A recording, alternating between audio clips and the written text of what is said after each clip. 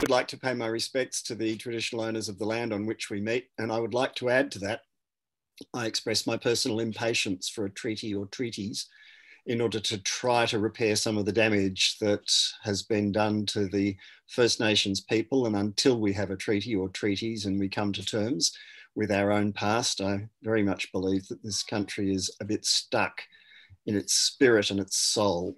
So I always like to put that on the record at the start of the meeting. And I salute those who are working to achieve that treaty or treaties on both sides of the ledger. It's not going to be easy, and it will require a lot of learning by everybody involved, but it's something I think we need to do, and I think we're ready to do it. To come to the topic at hand, I understand I've been given half an hour including questions, so I'm sure your questions are much more pertinent than my rant, and rather than assuming that I know what you want me to talk about, I'm very happy to be interrupted. And I see there's a question in the chat section already. Just to clarify, Peter, do you want me just to look at the chat section and read them out, or are you going to read them out, or how's that part of it work? I think if you're able to do that. Sure. Okay. Just to put a few things down, apparently it's, according to Laura Tingle on 7:30 last night, we're putting down markers about the ABC these days. So the last 24, 48 hours have seen some very interesting developments, which I think are emblematic of exactly where we're at with the ABC being an independent organisation in an era of an increasingly combative federal government. As the Morrison government enter what is next year an election year, they are very determined to try to manage the media, all of the media, as effectively as they can. There are parts of the media who are more than sympathetic to them, and they don't need a lot of managing from the point of view of the Morrison government, and I'm talking about the Murdoch media. And then there's the ABC, the former Fairfax newspapers, now called Nine newspapers, who are controlled now by the former television station Channel 9, and they're going through an interesting time. There's Kerry Stokes, who runs Channel 7 and newspapers in Western Australia. And then SBS and The Guardian. Then there's social media. So media is more complicated than it used to be. The Morrison government is improving dramatically its management of the image of the Prime Minister and the presentation of him on social media, and they're working overtime to achieve a kind of avuncular, friendly ScoMo that everyone can relate to, the Daggy Dad, as it's called a lot on Twitter. At the same time, though, they're deciding that the best way to approach a hostile, in their view, ABC. I don't think the ABC is hostile to any government. I think the ABC is doing its job, which is to hold power to account whoever's in power. The Morrison government, though, regards the ABC as hostile, and they are right now, in the last 48 hours, they are doing what they can to try to rein in what in Liberal Party circles are seen as the excesses of the ABC News and Current Affairs division. In so doing, the Morrison government are walking a tightrope, one that has been walked by previous Conservative governments and even Labor governments too, it needs to be said, and state governments that have found the ABC getting up their nose from time to time of all persuasions too.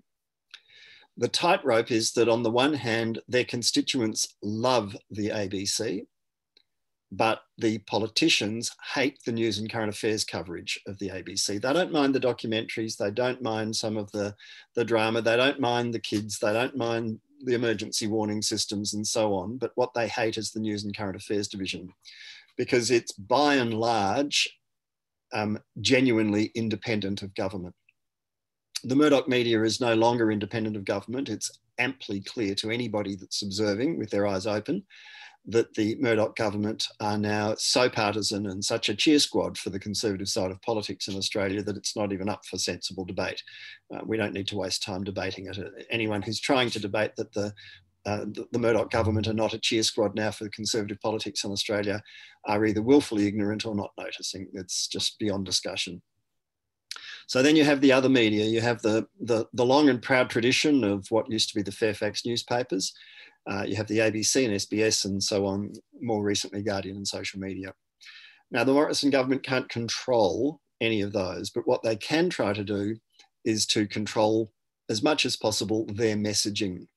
So why attack the ABC? In the last 24 hours, we've seen the minister in charge of communications, Paul Fletcher, a former Optus executive, and before that, a minder to previous ministers. We've seen him put a shot across the bows of not just the ABC, but the ABC board specifically over the Louise Milligan Four Corners called the Bonk Band program. Now, that program, you can say you loved it, you can say you hated it, you can say it had flaws. Everyone has a different view of every program that the ABC puts to air on radio and television, online, on every platform. The reason that there's now 100 participants joining in here is because you all have strong views. And I'll bet of the 100 people who are participating in this AGM right now, there's probably 95 divergent views of that Four Corners program. People who think it was, terrible, to people who think it was excellent, people who think it could have done this, it could have done that. That's not the point. The point is that it's the output of an independent media organisation, and it has its processes, and it's not something that is controlled by or beholden to the government of the day. We have those media outlets in dictatorships, and we have them in third world countries, and we have them in traditions other than ours, but we do not have them, and we must never go down that path of having them in this country. So the letter that Paul Fletcher has sent, which as I read it, I thought, okay, this has been put together by a, middle-ranking barrister pro bono, someone who's probably aspiring to pre-selection in the Liberal Party and thinks that they'll ingratiate themselves somehow to the heavyweights in the Liberal Party by drafting out a kind of barrister's challenge letter that the minister then puts his signature to. I might be wrong, it's just a guess, but that's how it read to me. If you haven't seen the letter, I'll briefly summarise it. It lays out, under the ABC Act, here are your obligations. Under the ABC Code, here are your obligations. Under the ABC Board Charter, here are your board obligations. I note that in public utterances, both the Managing Director and you, Ita Buttrose, have said that you previewed the program, the Four Corners program, before it went to air, and you approved its broadcast. Could you therefore explain 1, 2, 3, 4, 5, and there's a cascade of questions there, all of which I'm sure will be very ably and I think quite simply answered by the ABC, the Managing Director and the Chair of the Board, who will undoubtedly answer saying, first of all, the board don't make editorial decisions. Secondly, they're made independently, and they should be made independently, both of the board and of the minister and of government and anybody else. Program makers are program makers and bureaucrats are bureaucrats, and the two don't cross paths. Thirdly, it complied with guidelines. Fourthly, it picked on the Liberal Party, as Louise Milligan said in the preamble to the program, because they're the people in power. Personally, I think it would have been better if they'd broadened it out. There's plenty of ammunition there on that topic on other parties too, so why not include it? But they chose not to. That's their prerogative as program makers. As I say, everyone will have made the program differently or will have a different critique of it, but that's not the point. The point is they made the program, and it's undoubtedly compliant, and it can be defended. There are shortcomings, and people will quibble about it. The letter will be responded to, but the letter and the content of the letter and the purpose of the letter is not to elicit an apology and a grovelling back down by the ABC, because that's never going to happen. If the ABC do that, they may as well pack up and shut down. They won't do it. The point is to put a shot across the bows of the board to try and get Ita and the other members of the board to be more muscular with management, and to try and force management to be more muscular with executives, who are then in turn forced to be more muscular with reporters and producers and presenters, in order to try to just tip that pendulum a tiny little way. Can we just force the ABC somehow, through a bit more pressure and public embarrassment, to be a little gentler on us as we head towards the federal election year? That's all it's designed to do. And of course, as if you're following it closely, as you will have noticed today, the letter was followed up by a story given by Victorian Liberal Senator Sarah Henderson to the Murdoch media before the letter she sent to the ABC was even sent. It was published and publicised by the Australian newspaper that Sarah Henderson was writing a letter to the ABC demanding to know if there were any private investigators used in the making of the Four Corners story, to which the answer already, within minutes, the answer was no, there aren't any, no, we don't use private investigators. There's no hint of it. It's a complete furphy. But meanwhile, the story is published, it's run, it gets a life of its own, and all the people who love those sorts of conspiracy theories will run off saying, oh, did you hear? The ABC might have used private investigators to try and keep government ministers under scrutiny. Well, BS, they didn't.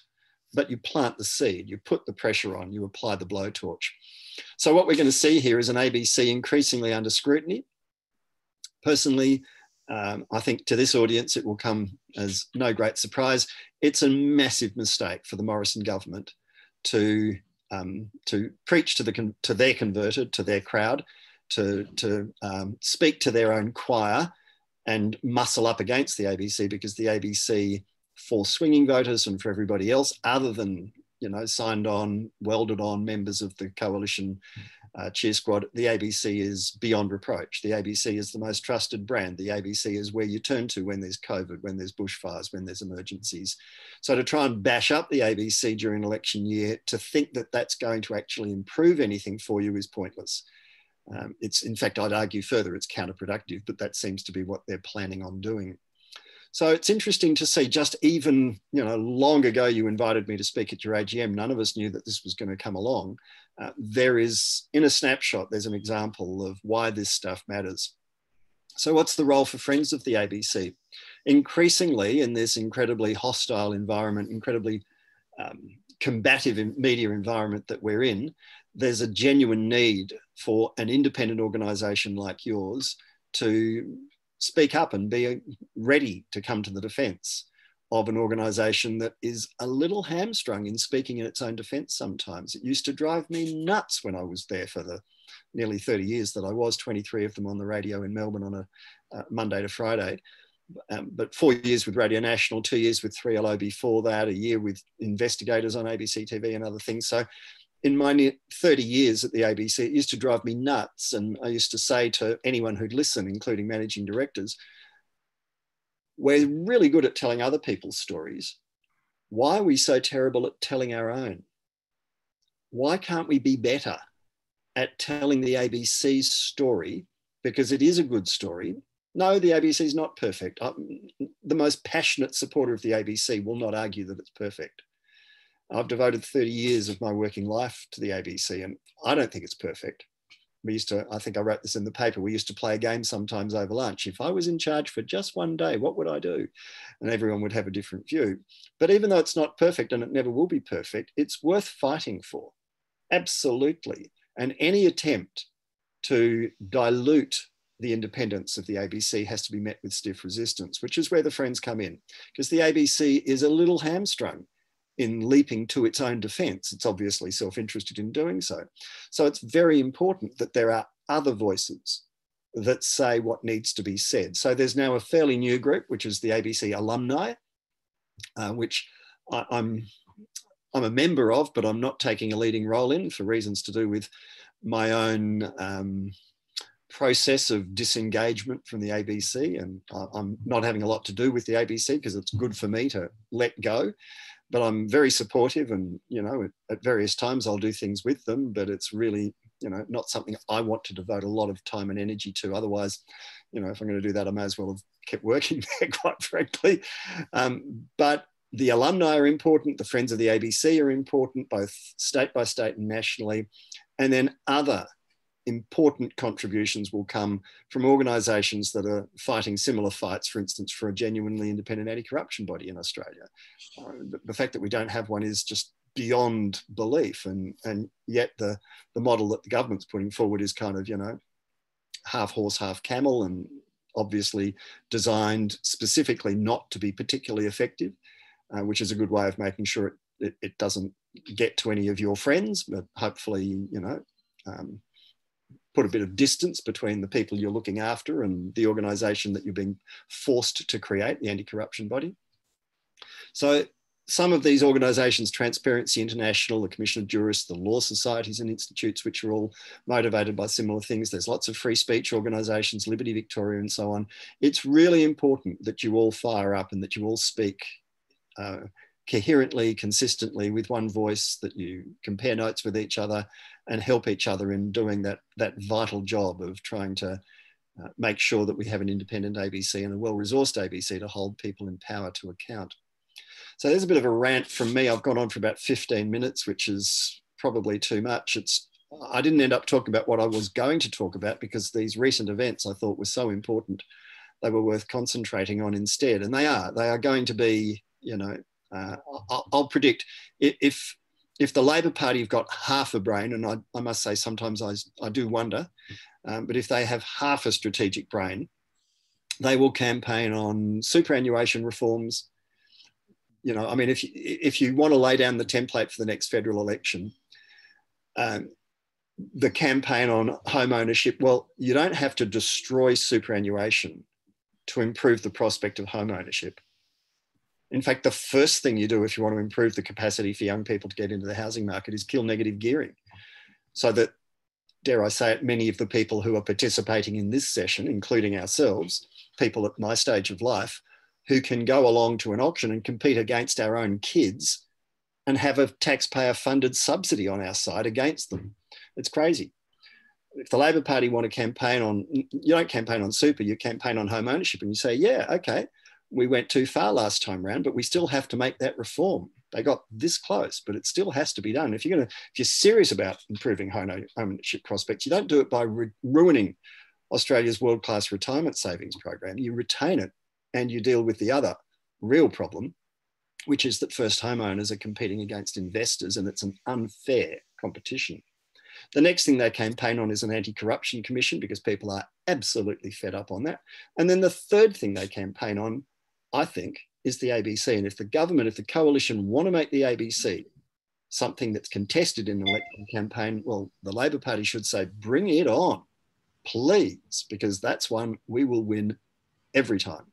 So we'll see. We'll see how smart they are and how strategic they are. We'll see whether, I called Anthony Albanese in my column in the paper the other week, I called him Albo Beasley, because I think there's a fair chance that he's kind of turning into Kim Beazley, who's, you know, regarded as a genuinely nice guy, but not particularly, you know, you've got to have a bit of mongrel to be a political leader, and never showed it. And I'm not sure Albo's showing any mongrel either. So we'll see what comes up and whether or not we have a genuine contest as we head to the first post-COVID federal election. The risk, of course, is that, as we've seen with many other countries, that while the weather is warm and people are assembling outdoors a lot over summer, you will have COVID under control. But as we get to next winter, there are big alarm bells as we're seeing what's happened in other countries. And I don't think ScoMo will be too happy going to an election if there's more COVID around, because by then everyone will say, well, hang on, how did you let that happen? So it'll be really interesting to watch all of that as the election year rolls around. So I'll invite your questions. There's 7 there in the chat section. I'll have a look at those. I'll look at them now, but if you've got more, throw them in and I'll try and deal with them as best as I can. Carl has said, I was quite alarmed when Fairfax was taken over by Nine, but so far Nine seems to have maintained the standards and independence of Fairfax. What's your assessment of the takeover? Well, we've got a departure at the top of Nine Media. I'm speaking to you and disclosing that I am a regular columnist for the Age newspaper, and occasionally they run that in the Sydney Morning Herald as well. So I have a dog in that fight. I don't think I ever met Hugh Marks or interviewed Hugh Marks. I think the circumstances of his departure are unfortunate. I've got a slightly different view. If people are having consenting relationships in the workplace, I met my wife through work. If the current sorts of rules existed, maybe we wouldn't have been allowed to engage in a romance. One of our sons has met his partner through their work. I mean, you know, you can't stop people from romancing in the workplace. All you have to do is make sure everyone discloses. If Mr. Marx's problem was he didn't disclose that it was going on, well, that's different and it's got to be dealt with. But from the point of view of the newspapers, in the same way as in all my years at the ABC, never had anyone tell me what I had to say or couldn't say. And likewise, I've not had anyone at the Age say, oh, we don't like this, we don't like that. The process is really simple. To your question, I send an email 2 days ahead to the opinion editor. I say, here's what I thought I'd write about. I can write about A, B, or C, 1, 2, 3. Here's, you know, an idea. It's like, you know, a paragraph on what I would say in each one. And then that person says, oh yeah, do number 2 or do number 3, or no, we've got someone else doing one of those, do one of these instead. And then I just submit it. And then they come back and say, oh, the lawyers don't like that bit in paragraph 2 or whatever it might be. But other than that, no, there's no censorship. There's no management. There's no massaging. You're left independent. And so far, you know, that seems to be an ongoing tradition with the 9 newspapers. Vera says, so concerned there'll be 2 new ABC board members appointed by this government, but I think all the board have been appointed by a Conservative government from Turnbull onwards. So I might say, you know, I worked at the ABC when Janet Albrechtsen and Michael Kroger were both on the board of the ABC, when the chair of the board was hostile, and still Maurice Newman was the chair of the board and writes venomous pieces in the opinion pages of the Australian about the ABC that he used to chair. And Michael Kroger wrote a piece, my old law school mate from Monash Law School, Kroger wrote a piece the other day saying, oh, the ABC board, you know, I was on that board. We couldn't change the culture of the ABC at all. Give up, forget it. Which was like Michael Kroger writing a piece saying, I failed. I failed. I didn't achieve anything, which I thought was kind of curious. He actually did achieve some very good things. He pointed out to the ABC that it was not doing enough about business news, which was something he personally addressed. And you know, you've got much better coverage of business, which is a really important part of Australian life and the economy. So, you know, he achieved quite a few things. So I don't know why he was so down. I think it's just, you know, it's part of the house style in the Australian to bag the ABC. But no, ABC board members are in charge of everything except the output. You know, they're in charge of where the money gets directed, when buildings get acquired or sold, and major projects and, you know, technological platforms and so on. So, you know, you've got some really smart people on the board, and they're doing what boards do, which is not being in charge of day-to-day output. They have nothing to do with the output, the day-to-day output. It's irrelevant to them. It's not their job to get involved in it. So appointing people, this government appointing people to the board, you know, on one level, as long as they care about public broadcasting. I mean, you know, Ita Buttrose is turning out to be a great champion for the ABC. She was appointed by this government. So, you know, it's a bit like judges. When judges are appointed, politicians appoint judges who they think will reflect their own, you know, cultural views. Sometimes the judges, guess what? They turn out to be genuinely independent. They don't do what people thought. And it's the same with board members. So I don't share your concern. There are rumours News Corp and Foxtel are in big trouble financially in Australia, says Sally. Mosby, are there any thoughts on this? They're not just rumours, Sally. It's confirmed. They're losing money hand over fist. The Australian's been a vanity project for Rupert personally for a very long time. It's the single biggest loss maker in his empire, both the previous version of his empire and this version. The Australian is run at a loss because it gives them power and influence. Full stop. Nothing more needs to be said. Foxtel's, because of the sport shutdown this year, they've had a disastrous time. Cable television's on the wane because of all the streaming services. I mean, you know, we've got this half-assed NBN because it was basically, you know, the NBN was concocted to try and protect Rupert's investment in cable. You know, we're paying a huge price as a nation for trying to dance between some of the vested interests in this space. And yeah, what happens, I mean, for years, people, media observers and analysts have been predicting that, you know, within minutes of Rupert Murdoch dying, when inevitably he does, he's nearly 90, although his mother showed the very good genes there. Whenever it is, you know, no one lives forever, not even Rupert Murdoch, but anybody else who's in charge of that organisation will probably not protect the Australian, because I remind you, of all the newspapers Rupert's owned all around the world, there's only one that he started from scratch, and that's the Australian. And he loves it like a baby. He protects it. Jenny Stewart, now the Brereton report's been released, should we view the raid on the ABC and the threat along with the subsequent withdrawal of charges against Dan Oakes differently? In hindsight, the political interference which led to the AFP involvement could be seen as an attempt to cover up these alleged atrocities. Shame on those members of government. Well, what you're suggesting there, Jenny, is that there's a link between the politicians and the law enforcement agencies. And if anyone proved that link, that would be a massive scandal. But in the same way as we wonder why the federal police are so determined to pursue Bernard Collaery and Witness K over the Timor Gap betrayal of the Timorese, that Alexander Downer was in the thick of, and all of these other things. There's supposed to be a separation of powers, the independence of the law enforcement agencies from their political masters. Any suggestion to the contrary is to be treated very seriously, but you will need very good evidence if you're going to try and draw that link. Marcus May says, considering the joint power of government, News Corp and the IPA, The IPA. To influence policy and public opinion, is the ABC's future doomed to become a rural media operation, areas where no profit can be made if the government cannot be changed? No, Marcus, it's not. It absolutely isn't. The IPA actually hasn't got a lot of influence, and the Murdoch media's influence is on the wane. At the moment, they're doing very well, but riddle me this. Dan Andrews has been twice elected, and Anastasia Palaszczuk in Queensland just recently re-elected, completely in defiance of screeching and screaming headlines in the tabloids in both Brisbane in her case and here in Melbourne in 2 elections in a row in Dan Andrews' case.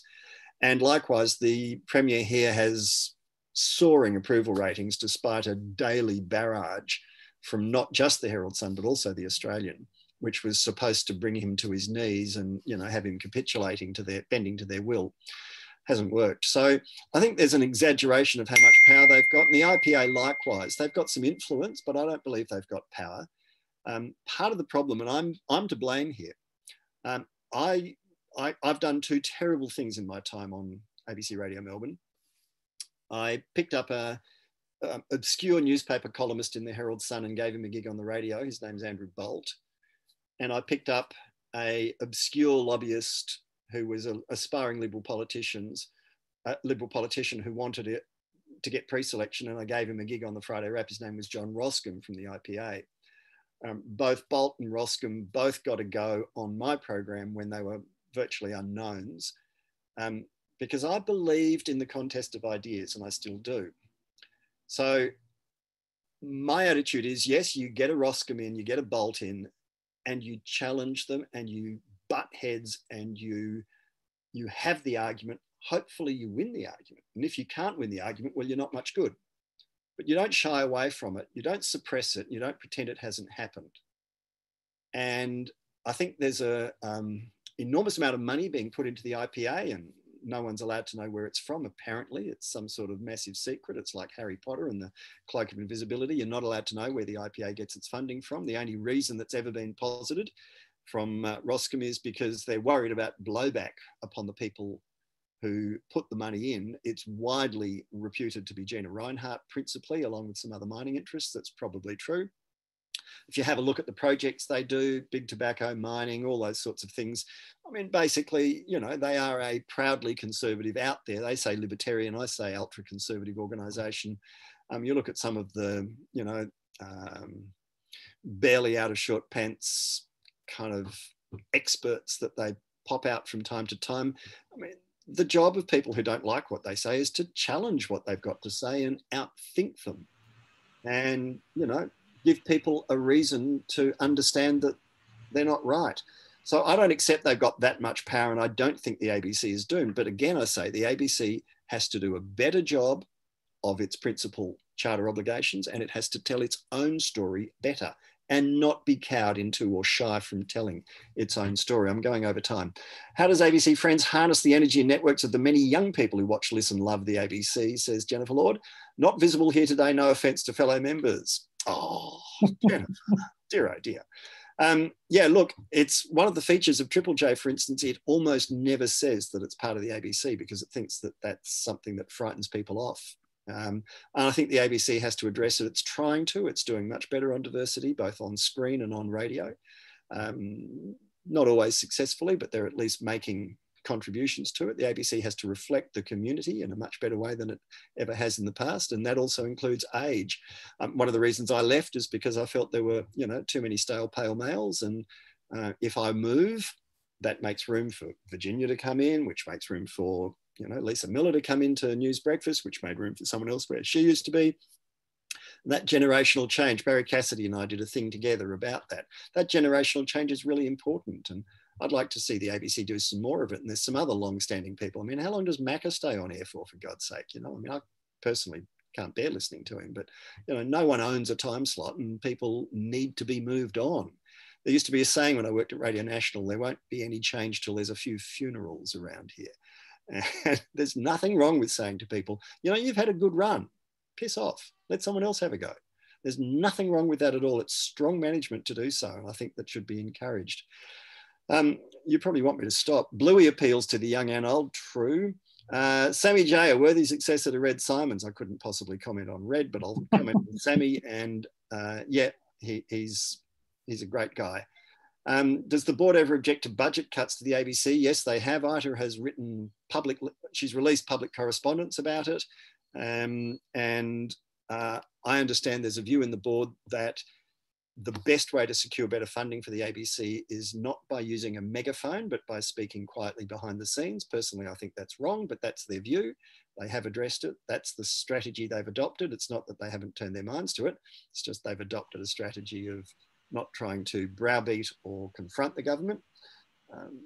That's their business. I'm not on the board of the ABC and I never will be, but it's not how I'd do it if I was, I might say. And what's your view, last one from Marcus May, what's your view of the Federal Police dropping the Angus Taylor Sydney Council transport fake statement? How could the AFP seriously state it isn't worth pursuing? Look, I wrote in The Age the other day, there are 6 ministers in the current Morrison government who should have been sacked or at least demoted. And my observation was that his failure to deal with them weakens his prime ministership, whereas Dan Andrews getting rid of Robin Scott, Sonia Reck and Jenny Mikakos strengthens his leadership. So I refer you to my Age article. There you are. There's a bit of cross promotion on that very topic. So look, I've gone way over time and I'm sure you're all sick of me and you want to get on to other things in your important AGM. But just in concluding, I salute you all for the work that you do. It is important. It is worthwhile. And on many, many levels, And from the point of view of someone who worked in there, it was always lovely, despite the occasional nutters, critics, sometimes deliberately mendacious criticism coming from rival media outlets, sometimes entirely motivated by self-interest. It was always good to know that there were people who understood why we were there and supported the staff. And I repeat, the ABC only survives on the unpaid overtime of the staff. It is extraordinary how hard people work and how little people understand. I had lunch with my former producers today. I met up with Katrina and Matilda and Jules. And Jules told me, and this is a woman who's worked, being panel operator now for years at the ABC. Jules told me, I hope I don't embarrass her by saying this, sorry. One of my former colleagues said over lunch that she saw the ad for people to work in hotel quarantine for $85,000 a year, basically sitting on a chair and ticking names off and on a list and keeping an eye on people. And she said, you know, I would get a substantial pay rise if I resigned from the ABC and went to do that job. Isn't that sad? And that's someone who's qualified in sound engineering, without whom programs can't go to air, who works really hard, and I know how hard she works. She also works on the websites. She works on moderating the guest book, little FaceTime live and YouTube videos and all the stuff that you're seeing now coming out on the different platforms. One of those key people who is cross-disciplinary, multi-skilled and massively underpaid. So I'll leave you with that thought. So thank you for the work that you all do. It's been lovely of you to invite me, and I hope your AGM goes well, and look forward to hearing more from friends of the ABC all the way into the future. Thank you. Well, thank you, John.